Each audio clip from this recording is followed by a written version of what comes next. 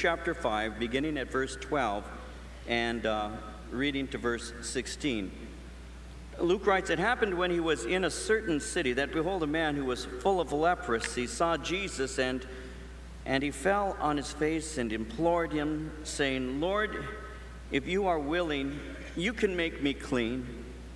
Then he put out his hand and touched him, saying, 'I am willing, be cleansed.' And immediately the leprosy left him. And he charged him to tell no one, but go and show yourself to the priest and make an offering for your cleansing as a testimony to them, just as Moses commanded." Then the report went around concerning him all the more, and great multitudes came together to hear and to be healed by him of their infirmities. And so he himself often withdrew into the wilderness and prayed. This miracle that we're going to be looking at, this cleansing of the leper, is found in Mark chapter 1 as well as Matthew chapter 8. It's repeated in other Gospels, and we'll be looking at it here in Luke chapter 5. Now, what we're looking at is the cleansing of a leper. Now, leprosy was regarded as a disease during the Lord Jesus Christ's time, a disease with moral implications. It was the most feared disease in the ancient world during the time of Christ because it was recognized as being incurable. In the Old Testament, the Bible actually, in the book of Leviticus, chapter 13, actually gives us specific commands that relate to this particular disease. And among the 61 defilements in ancient Judaism, it was second only to the touching of a dead body. Leprosy was a very serious disease, and so the Old Testament states that when leprosy is present, that a leper was to do certain things. If you take notes, Leviticus 13, verses 45 and 46 tells us what the leper is to do. It says there the person with such an infectious disease must wear torn clothing, because that's a symbol of mourning. They must wear torn clothes, let his hair be unkempt, cover the lower part of his face, and cry out, "Unclean, unclean." As long as he has the infection, he remains unclean. He must live alone. He must live outside the camp. So leprosy in the nation of Israel is actually a symbol of sin. And lepers were rejected because of that. Now, it was a good symbol of sin because, like sin, it infects the entire person. It's ugly, it corrupts, it contaminates, it alienates, and it's incurable outside of a touch from God. The rabbis during that day knew of no prayer or offering or a ritual that could cleanse a leper. They knew that only God was the one who cleansed the leper. Now, there's a writer by the name of Huizinga, and he wrote a book called Unclean, Unclean. And this is how he describes leprosy. He said, leprosy generally begins with pain in certain areas of the body. Numbness follows. Soon the skin in such spots loses its original color. It gets thick, glossy, and scaly. As the sickness progresses, the thickened spots become dirty sores and ulcers due to poor blood supply.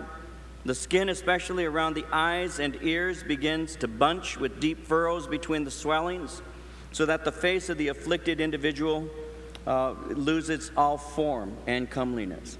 And so this person who had leprosy was an outcast. Now, some of the rabbis were very harsh towards lepers. They treated them unkindly. Some said that no less than 6 feet must be kept from a leper, and 100 feet is not sufficient in strong wind. Some rabbis even threw stones at them. Others would hide themselves when they heard the words, "unclean, unclean." Now, I say all of that to give you a background, because this leper is doing something that is unheard of. He's approaching somebody. He's approaching Jesus Christ. Notice what it says in verse 12 again. It happened when he was in a certain city, behold. He says, behold, a man who was full of leprosy. He says, behold, because this is unusual. A man who was full of leprosy saw Jesus, and he fell on his face and implored him, saying, "Lord, if you are willing, you can make me clean." Now, I want you to see something. This is extraordinary, because normally when he saw a rabbi like Jesus walking down the street, he would have run away. You see, Moses nor Elijah ever healed a leper, but this is a man who believed that Jesus Christ could do something. And notice what he says. He says in verse 12, "You are willing, you can make me clean." Now, he knew that Jesus had power. He obviously had heard about this rabbi named Jesus, but he didn't know if Jesus would use his power. We need to remember that God's will must never be confused with God's power. God has all power, but his power always is operating through his will.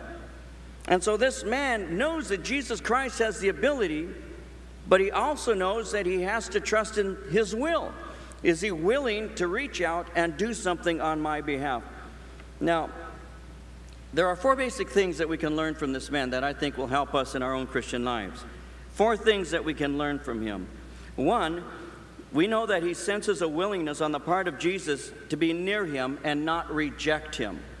We know that he's willing to be near this man. This man sensed that Jesus Christ was not like other people. This is a man who sensed that Jesus Christ was not going to reject him. That is, that Jesus was somebody that he could approach. Jesus is the kind of person that he can have fellowship with. This is the kind of man who isn't going to throw rocks at him, isn't going to hide from him, isn't going to reject him. And that's an important thing for us to understand, that Jesus Christ has come in order that he might have relationship with us. It's an interesting story found in Matthew's Gospel, chapter 9, verses 10 through 13. It's a place where the Lord Jesus Christ is seated amongst people who are regarded as sinners and unclean, spiritually unclean people. And in that particular passage of Scripture, there are people who are making accusation concerning Jesus Christ because he eats with these people and all. And Jesus makes a statement. He said, "The Son of Man didn't come to save the righteous." He said, "but sinners." Jesus, in other words, a friend of sinners, has come to minister to sinners. He was a friend of sinners then, and by way of application, he's a friend of sinners now. So 1, he senses a willingness on the part of the Lord to be near and not to reject him. 2nd, we notice that he humbles himself. He bows before the Lord Jesus Christ, even calls him Lord. And so we see in his humility that God is going to move. In Proverbs 3:34, the Bible says, "Surely God scorns scorners, but gives grace to the lowly." A 3rd thing we see about him is that he's willing to submit himself to the will of God. Now, in 1 John chapter 5, verse 14, John said, "This is the confidence that we have in him, that if we ask anything according to his will, he hears us."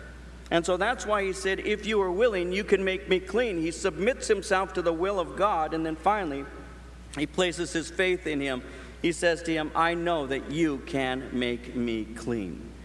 And so he goes to the one who will not reject him. He humbles himself, shows him respect and reverence. He knows that Jesus Christ is capable of doing something. He now prays that Jesus is willing. Now notice verse 13, what Jesus does. He put out his hand and he touched him, saying, "I am willing, be cleansed." And immediately the leprosy left him. This was forbidden by the law of Moses. It was forbidden to touch a leper. You were not to reach out and touch somebody like that. In Leviticus chapter 5, verse 3, the Bible says if he touches human uncleanness, anything that would make him unclean, even if he's unaware of it, when he learns of it, he will be guilty. So when the Lord Jesus Christ actually reaches out to touch this man, he's doing something that is really just an amazing thing. Now, I want you to see how Jesus reaches out and physically touches this man. And the way that he touches him is gentle, and it's loving, and it is compassionate. If there's anything that you can walk out of this room tonight knowing about the Lord Jesus Christ, is that he is a gentle, loving, and compassionate man. He was the kind of person, and is the kind of person, that you could get to know very easily if you want to. He's the kind of person that if you were all alone in a house, and though there's a group of people present also, that when the Lord Jesus Christ walked in and would look at you, you would not be threatened by him, but actually would be attracted to him, because though he would be the most incredibly popular person in that room, he would treat you like you mattered. He would treat you like you had value. And that's what the Lord does. The Lord causes you to realize that you have value. He loved this man. He loved this rejected man. That's something for us to learn from.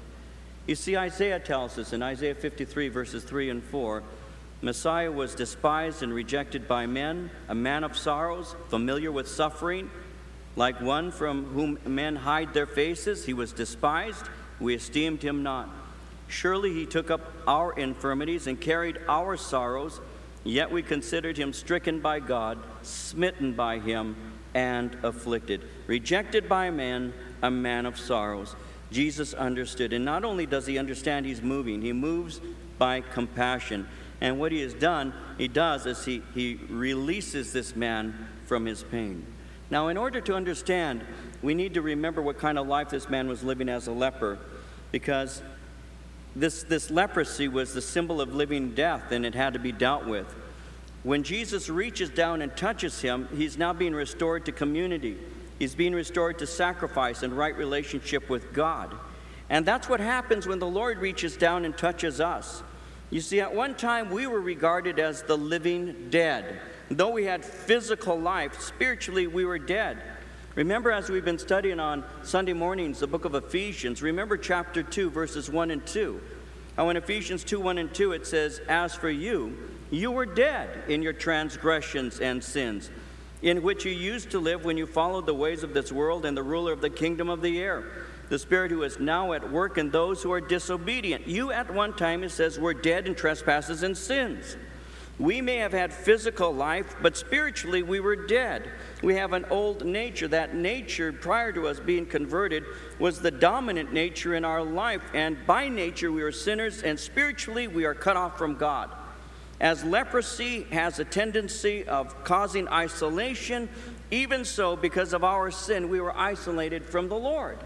But the Lord Jesus Christ reaches down and touches your life. He does that through the preaching of the Word of God, through the communication of God's Word, through Bible study. He does that through the communication of His ways to us as we read the Word of God and hear what He's all about. And so we read how the Lord Jesus Christ is a friend of sinners, and we're told that we are sinners without Christ. We need to be forgiven. We open our hearts to Christ and say, "God, be merciful to me. I am a sinner, and I need a relationship with you." And when that happens, the Lord Jesus Christ, in a sense, is reaching down and touching our lives. And as He reaches and touches our lives, we who at one time were dead in trespasses and sins are now made alive by the Spirit of God who dwells within us. We cried out. We cried out to God in humility, because it requires humility to be saved. You know, when I give invitations here, I like to emphasize that. It requires humility to be saved. You know, it is true, yes, you can be seated there in the congregation and you can open your heart to Christ right there. But it requires a humility, a brokenness before God to say, "God, be merciful to me."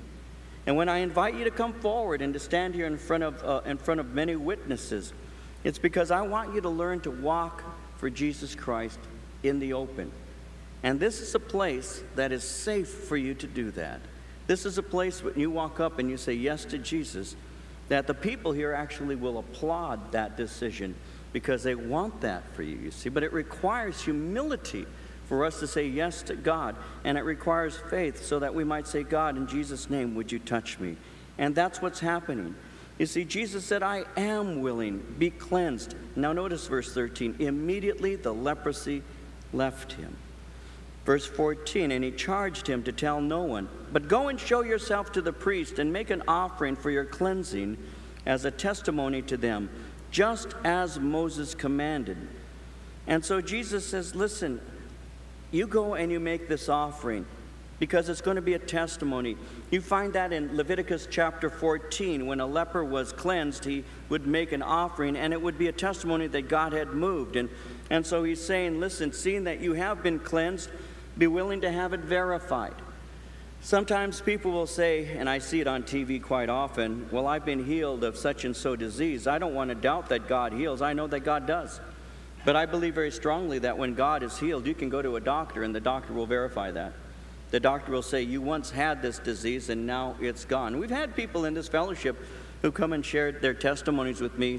More than one person who's been healed from cancer, which to me is always an amazing thing. Anything that's being healed is a wonderful thing. But I comes to mind cancer, where they've had x-rays that have been done, and doctors have actually been amazed, because they'll say, you know, this is the recent x-ray, and this is the old one, and this shows cancer, and this one here shows that it's gone, and we don't have an answer for this, Be willing to go to the doctor. Be willing to have it verified. If the Lord is moved, it can be verified. Jesus said, go and make that offering.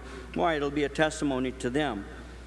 Now, it says in verse 15, the report went around concerning him all the more, and great multitudes came together to hear and to be healed by him of their infirmities. Now, Mark gives us more insight, because in the Gospel of Mark chapter 1, Jesus had told him, say nothing to anyone, but go. So Mark tells us in chapter 1, verse 45, that he went out and began to proclaim it freely and to spread the matter, so that Jesus could no longer openly enter the city, but was outside in deserted places, and they came to him from every quarter. Actually, what he did is he disobeyed the Lord, and as a result of that, he's depriving other people of being ministered to. And yet, Jesus still ministers to any who come to him.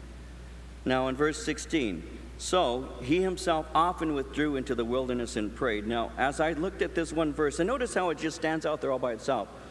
You have the leper cleansed in verses 12 through 15, and then you have a paralytic that is healed in verses 17 following. But verse 16 is all by itself.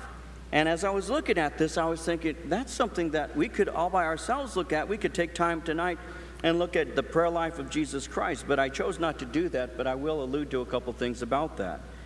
I want you to notice that Luke seems to casually mention that Jesus prayed alone and he prayed often.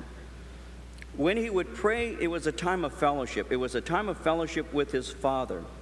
In his prayer life, he would be refreshed and strengthened for the tasks that were before him.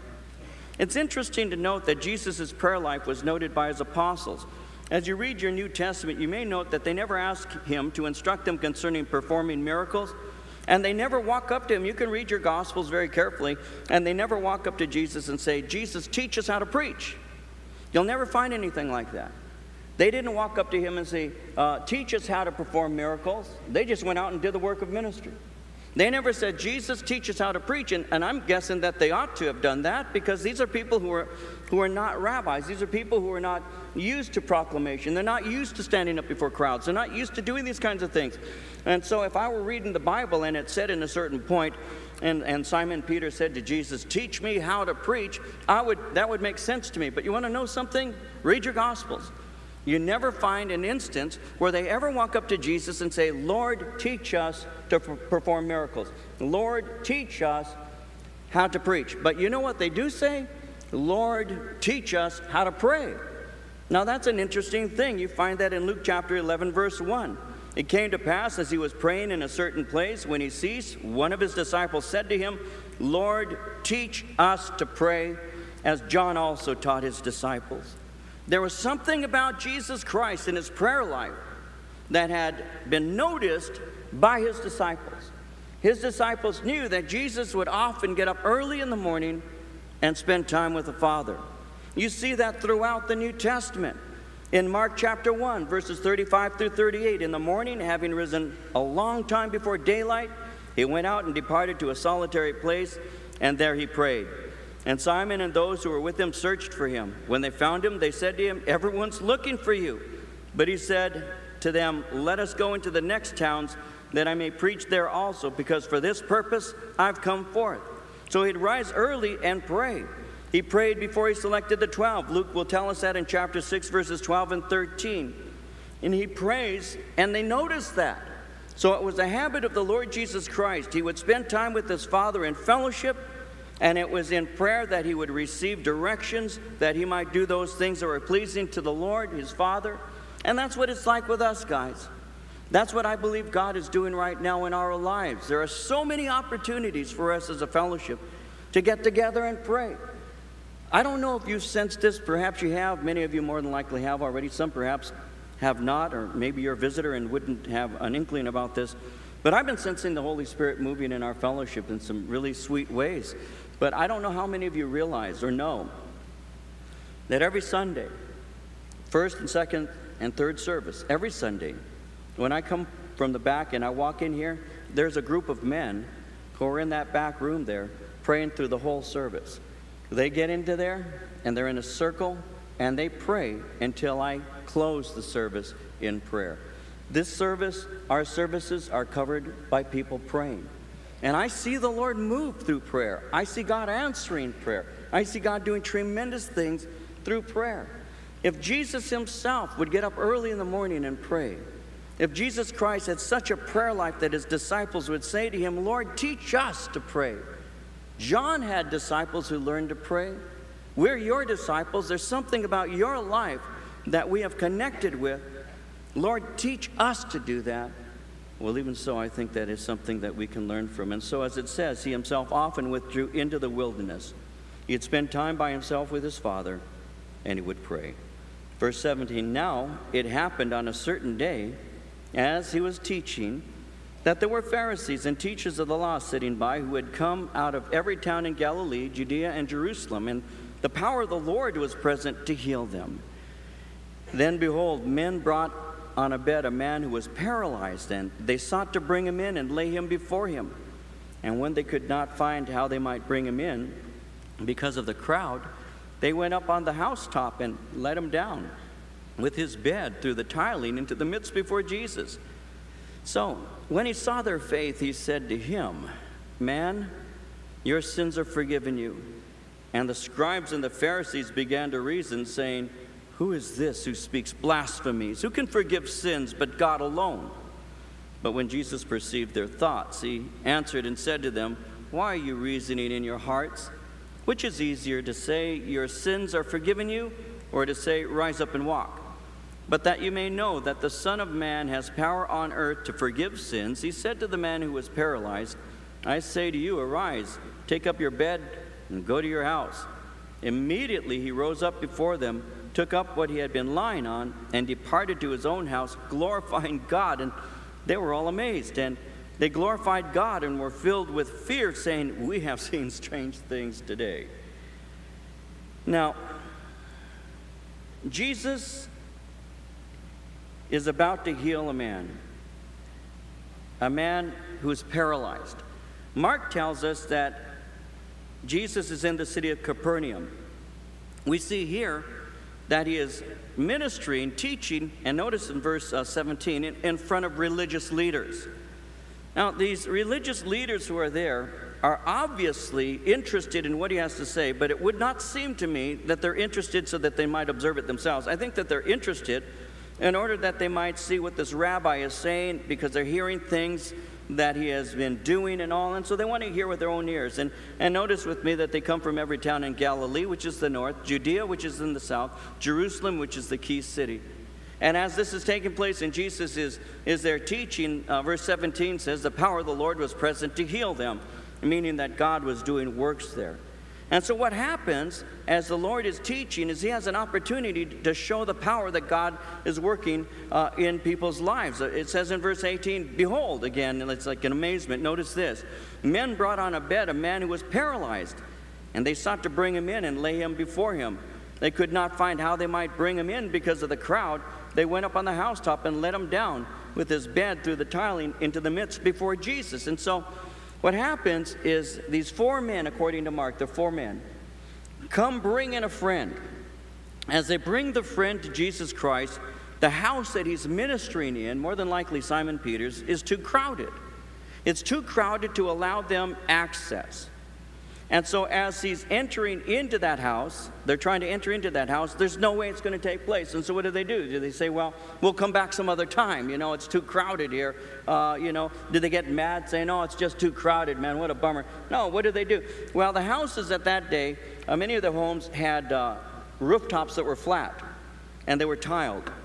And they actually would be used in the warm weather, and so the family would go up into the top of the roof there. There was a song a long time ago about this, up on the roof. Anyway, they would go onto the top, and it was hot. They would spend time with the family up there. And so there were some steps on the side of the house. And so they carried this man up. And as they carried the man up on top of the roof, they decided that they were going to do something to get their friend to Jesus Christ. And so what do? They begin to break up the roof.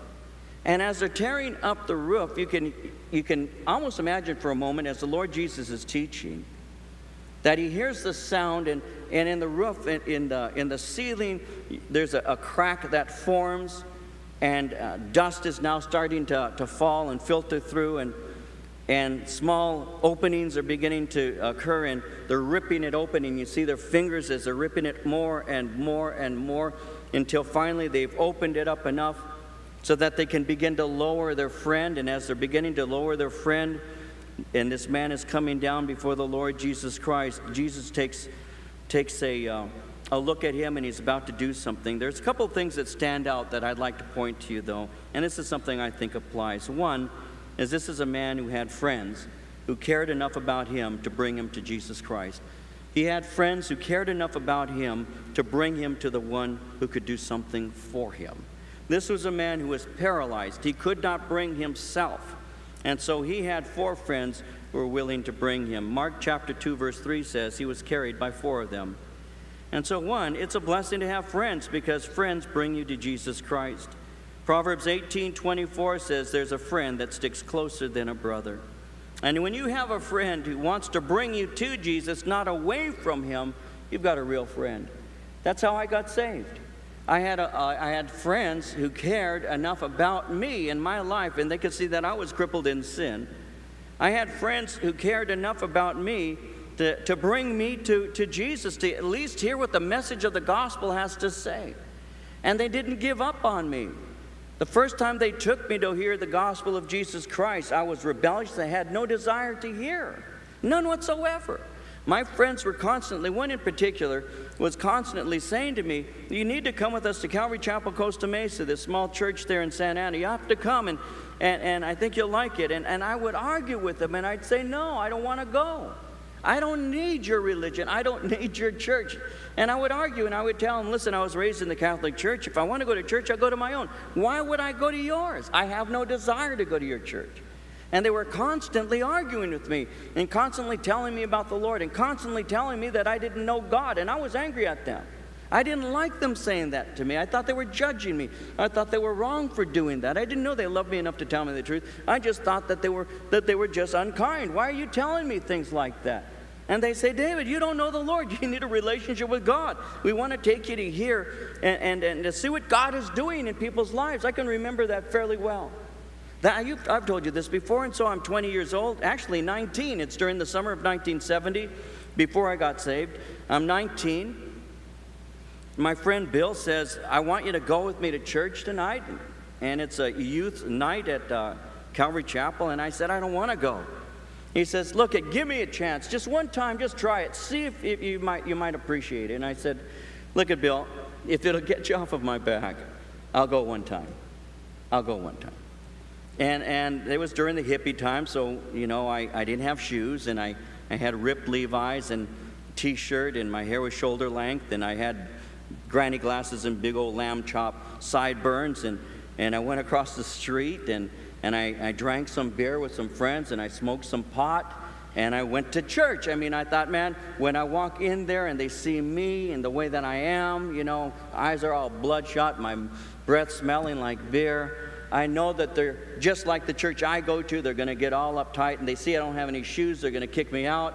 And so I can say, you're all the same, all of you Christians, no different than what I'm used to. And I've told you this before, and they bring me in there, and, you know, and I'm loaded, and I've been drinking, and I go and there are, you know, it's a place that was built for a couple hundred people, and it's got about 500 people seated in there. The kids were on the aisles, sitting all over, even on the platform. And I come walking in there, and they're all hippies, and I'm thinking, man, this place, wow, it feels comfortable to me. And then here comes a guy, his name was Lonnie Frisbee, comes out to preach, and I just freak out because he was even freakier than I was. And I thought, whoa, you know, I don't trust a church that makes me feel comfortable like this. I felt at home. I felt at home. I thought, these people are not any different than me. But then as I listened to the message and I heard the music, and they said, do you want to give your heart to Christ? I rejected that message. I said, I'm already a Christian. My friends were saying, go on up. They're asking you to get right with God. And I said, I told you I'm already a Christian. I've been drinking, smoking pot, and I'm telling that. I told you I'm already a Christian. Because for me, Christianity was more culture than spiritual. It was more what I was raised. It was more my family. It's more my history. It's more just the way we are. And why would I want to turn my back on what my mom taught me and what I'd received through training? There's no way that I would do that. But I had good friends because they kept on praying for me. Because they kept on praying for me. And so finally in December, after going through a few things and all, once again they're inviting me to church. And that's the time, December 27th, that's when I went. And that's when I heard the message clearly. And that's when I gave my heart to Jesus Christ. I thank God for friends. I thank God for friends who bring you to the person who can say what Jesus Christ said. Now, I want you to notice something. This is a paralyzed man. But when Jesus looks at verse 20, he sees something. One, verse 20 says he saw their faith. That tells me that faith can be obvious. Now, how did he see their faith? He saw their faith in action as they were bringing this man and doing everything they could to present him to Jesus. He saw their faith, but he speaks to the man. And what's he say to the man? Now, this is interesting to me. He says to him, your sins are forgiven you. Now, wait a minute. This guy was crippled. He was paralyzed. You would think that Jesus would have raised him from his sick bed. You would have thought that Jesus would have touched him. But you want to know something? He needed something more than healing. He needed forgiveness. He needed something deep within him more than being in perfect health. He needed forgiveness. He needed to be right with God. Jesus saw through his physical and saw his spiritual need. When he says, man, your sins are forgiven, that word forgiven is a Greek word that means to drive away or to do away with. Jesus was driving away his sins, doing away with this man's sins as he says your sins are forgiven. Jesus, in other words, saw something in this man and knew what the man really wanted, needed, and more than likely was praying for. It wasn't so that he might stand up and walk. It was that he might have the guilt that he was living with that was evidenced by his being crippled. It was so that he could have his sin question answered. What good would it be, guys, to die completely healthy and still go to hell? What this man needed was more than the ability to walk. What this man needed was a forgiveness, a sense of forgiveness in his heart. He needed to have a right relationship with God. He needed to know that the question was answered. And that's the way we are too. We need to know that the sin question is answered. The Bible in Psalm 103 verse 12 says, as far as the east is from the west, so far has he removed our transgressions from us. Lord Jesus, we say, healing would be great. Forgiveness is better. When I first got saved, I have a friend named George. And I was in the military, and I came home on leave. And I went to Calvary Chapel on leave. I went with George to church. George was kind of like legally blind. He wore thick glasses. He had like 2200 vision, 2300 vision. I mean, the boy needs glasses. Now we're driving together from Norwalk to Costa Mesa. We're taking the 5 freeway and we're intersecting with the Newport. And I notice he doesn't have his glasses on. So I look at him and I said, George, where's your glasses? I'm thinking he's wearing contacts. And I'm telling you, when he's turning on the sweeping curve, the tires are screaming, slow down. He says, man, God healed me.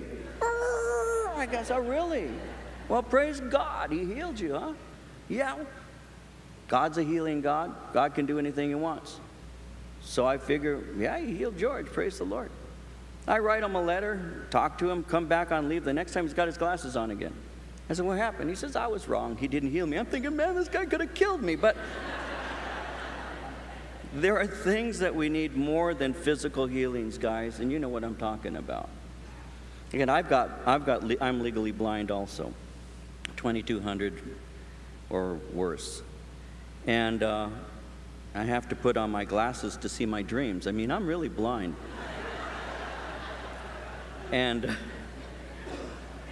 But you know what? When I got saved, I asked God, would you heal my eyes? I mean, I would like to go without the discomfort of glasses, you know. Because I was always breaking my glasses, always breaking them. I said, I would really like it, Lord. And I would pray, and I would claim, and I would do all of that, and put my glasses back on, because I was never healed. It just didn't happen. I had cavities, and so I'd say, God, in Jesus' name, would you heal my cavities? You know, I hate the dentist, you know, not that they're bad people, but I just don't enjoy the pain. So in Jesus' name, I claim, would you please heal my teeth? And no, I got them all pulled.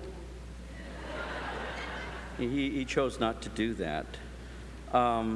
Even though I heard Lonnie Frisbee one time say, you know, God can heal even cavities, and that there are stories of people who are Christians who had their cavities in their molars have been healed into the shape of a cross. I'm going, oh, how cool is that? And I got plenty. I mean, I could have all kinds of crosses in my mouth, Jesus, you know, would you heal them all in Jesus' name? And I was kind of waiting to feel, and nothing ever happened. I ended up getting them all pulled.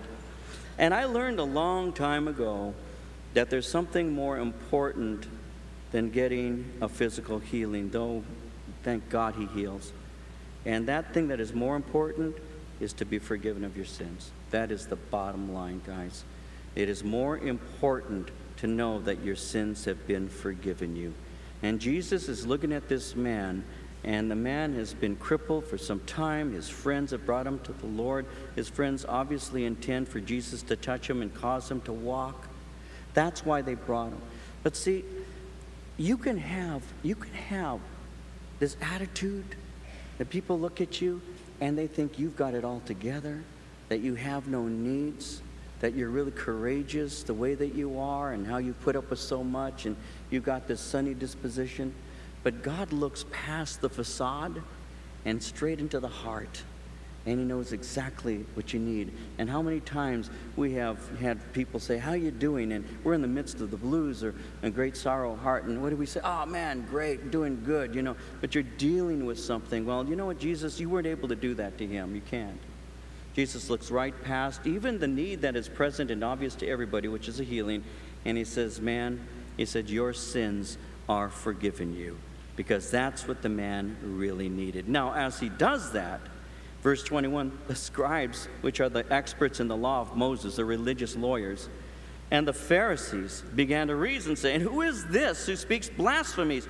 Who can forgive sins but God alone? Now, they're saying Jesus Christ is claiming the power to forgive sins. Only God can forgive sins. Therefore, this man Jesus is claiming to be God, and that they're right. Because Isaiah 43:25, God says, even I, am he who blots out your transgressions for my own sake and remembers your sins no more. God says, I'm the one who forgives sins. So they immediately recognize that Jesus is claiming an authority that is really only God's, the ability to forgive sins, as Jesus just did. And so they're saying he's blaspheming. Well, verse 22, Jesus perceived their thoughts. And he answered and said to them, why are you reasoning in your hearts? Which is easier to say, your sins are forgiven you? Or to say, rise up and walk? Well, what would be easy? Well, obviously, both are impossible without God. But to say one is forgiven is easier than to heal someone, because how are you going to know somebody is forgiven? There's no obvious thing that shows that. But healing, on the other hand, you see that immediately. But Jesus says, but that you may know that the Son of Man has power, and I want you to see this too, by the way, on earth to forgive sins. What do you mean on earth to forgive sins? Listen, now is the time of salvation. Now, while you're alive, your sins can be forgiven you. Jesus will forgive you on earth. But if you die without forgiveness from God, if you die in your sin, you enter into eternity in that condition. And there is no forgiveness of sins once you die. On occasion, people will have approached me and have said, could you pray for my father? He died. And my first question will be, did he know the Lord? And sometimes they'll say, no. What can I pray for? It's appointed unto men to die once, and after this, the Bible says, judgment. I can't pray them into a relationship with God if they died without that relationship. So what do? I pray for family members, those who remain alive, and mourn and sorrow over the loss of the one whom they love, because they're still alive. They still can be touched. But if I died in sin, I enter into eternity in that condition. So Jesus has the power on earth to forgive sins. But he goes on to say, he said to the man who was paralyzed, I say to you, arise, take up your bed, and go to your house. Immediately he rose up before them, took up what he had been lying on, and departed to his own house, glorifying God. And so this demonstrates that by this healing that God has given to Jesus authority to forgive sin. Now the miracle silences his opponents that oppose his claim, and the healing produces evidence that his claims are true. There was nothing they could do. They see this man doing that, and so what happens, verse 26, they're amazed. They glorified God and were filled with fear, saying, we have seen strange things today.